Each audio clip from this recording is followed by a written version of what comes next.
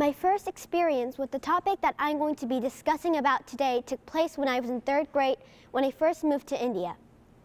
The subject seemed far from reality since all of the countries I lived in had adequate learning environments and women's rights. However, it soon became a reality when my family and I were being driven through the streets of New Delhi. When we came to a stop on the road, suddenly, girls were begging and tapping on the sides of the car. There in the middle of the night, on the cement road covered completely with dust, young girls were holding a large basket of Indian candy, hoping someone would buy some of it. I was shocked and afraid of the girls who looked younger than me. And there I was, sitting in an air-conditioned and bulletproof car. My name is Jiyoo Choi, and I'm here to fight for those girls' right to education. The girls who were selling candy was the start of all of it for me. In 4th grade, I read a book named I'm Malala, and I instantly thought of Malala Yousafzai's story when I started writing this talk. In case you didn't know, Malala was born in Mingora, Pakistan. Most people wouldn't have celebrated the birth of a baby girl in this region, but her parents were delighted and gave her the same opportunities they would give to a boy. She grew up to love school, but then something terrible happened to her village and her community. The cruel, aggressive, and violent radical group named the Taliban took over the entire Swat Valley. They were dictating the region and banning several things and harshly punishing those who disobeyed their rules.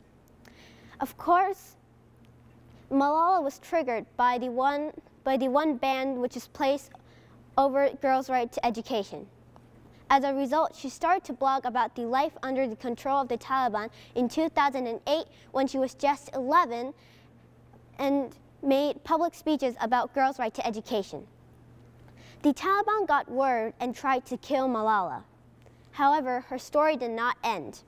She has made a miraculous recovery, and her voice as an activist has only gotten louder. She continues to work for every girl in the world who deserves an education. Education is education.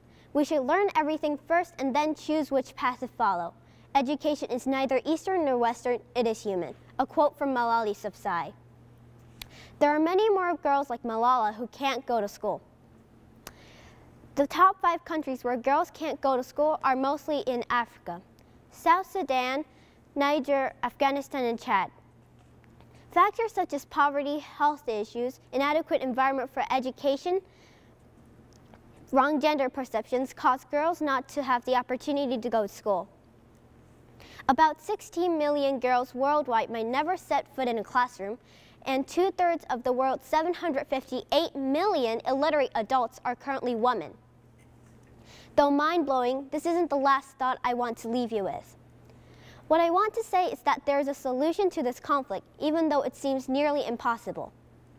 Like Malala, we can help solve this conflict and place girls in a safe and encouraging environment.